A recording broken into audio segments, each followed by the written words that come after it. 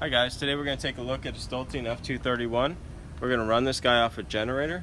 This is the Honda EU7000is generator. So what we're going to do is, this machine is rated for 12 amps. We're going to measure the wattage and the voltage coming into the machine so we can measure the amps.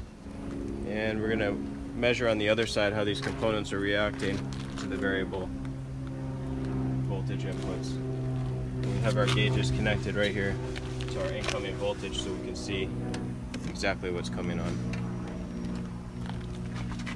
We're going to try this in the single generator setup and a dual generator setup to see the differences of having that extra power. So what we're going to do is take a pull with this machine running off of the generator, and we're going to watch how the thicknesses get affected and the voltage on the generator itself. So here's the left side.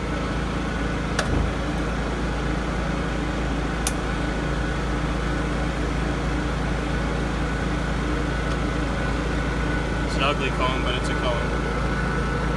Let me go back on the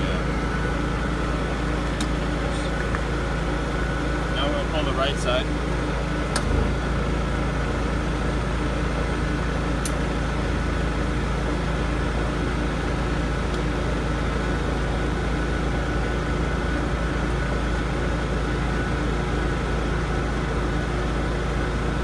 So it seems to be running fairly consistent with the voltage.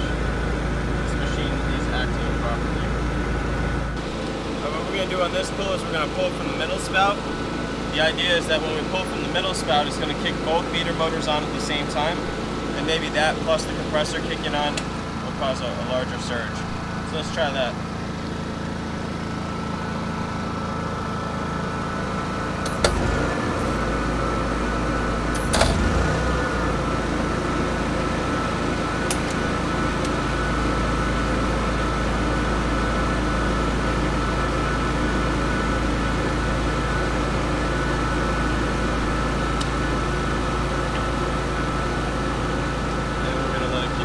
And we're going to see if it'll bounce back and cause any errors.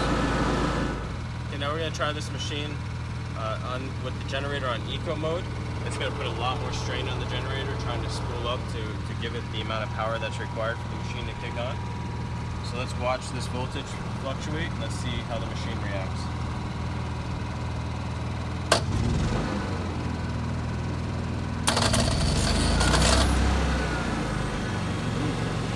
Definitely put a lot of added stress on the components.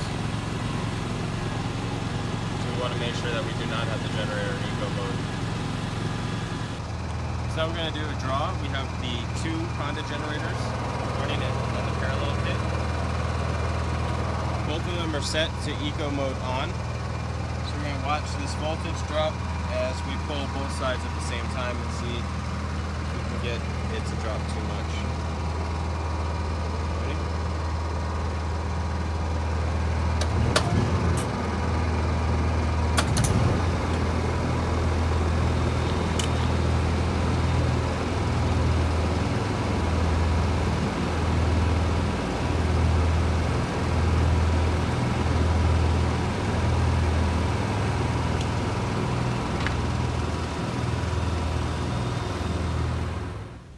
So what we learned today is that this machine does run on a single generator.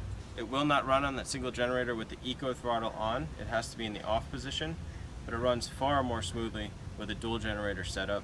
That's because these machines do take quite a power surge, especially when we pull the middle handle and both beaters kick on at the same time.